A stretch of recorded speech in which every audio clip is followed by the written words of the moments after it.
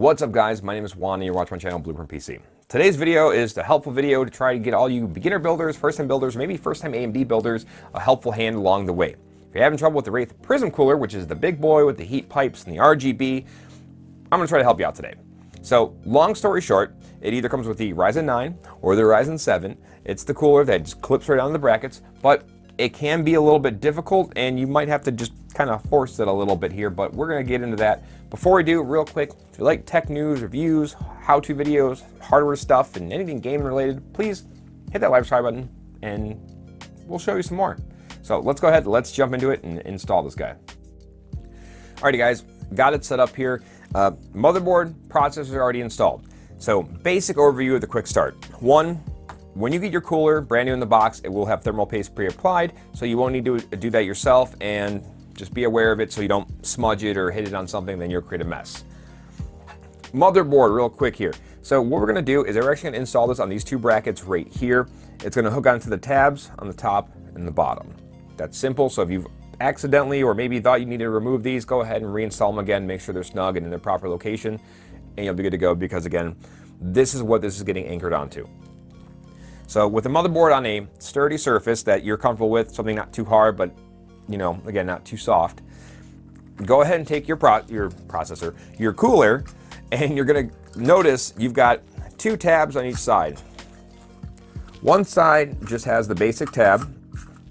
The other side has a tab with a lever. You want, when you're looking at it, you want the lever to be folded to your left. So it wants to be folded to your left side. And the reason being is because when this lever is folded to the other direction, it actually pulls up on the tab. So what happens there is once it's installed and you fold it over, it pulls on the outsides, which pushes down in the middle and presses onto the processor, which makes good contact and allows it to cool pretty well. This little fan cable here, what you can do is you can also just run it through the heat pipes and just pull it up out of your way so it's not dangling around when you're trying to do it and already creating more of a problem for you. Just make sure when you route it really quick, it's not going across any of these arms here, because it'll be in your way. So, and just so you know too, the side without the lever should go down, with the lever should go up. If you install it backwards, that's fine. It's not going to hurt anything. The only difference is lever side up, you can read AMD. Lever side down, you can read it, but it's upside down.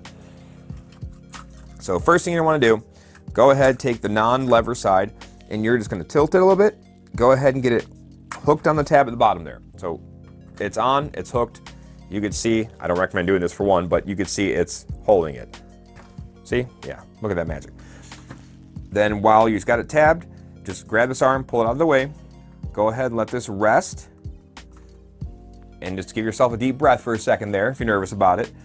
And now you're gonna go ahead and you're gonna get pushed down a little bit. You can usually just put your finger on the top of the lever here, just in the center, push down a little bit, and it'll get that arm to hook onto the tab on this side.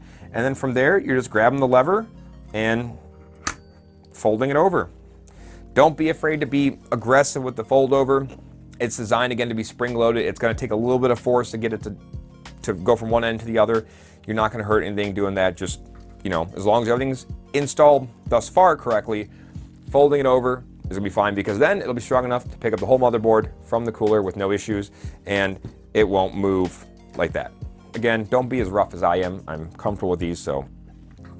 And then from there, you can just unroute your fan cable that you put out of the way, find your CPU fan header, and then install the little guy. And you're done there. So guys, that's all I have for you today. I was trying to just do a quick, helpful video. Hope you found it helpful. If you did, hit the like button. If you want to see more stuff like this, or even more interesting things with builds and all that fun hoo-ha, go ahead and hit that like, subscribe button. But outside of that, I'll catch you in the next one.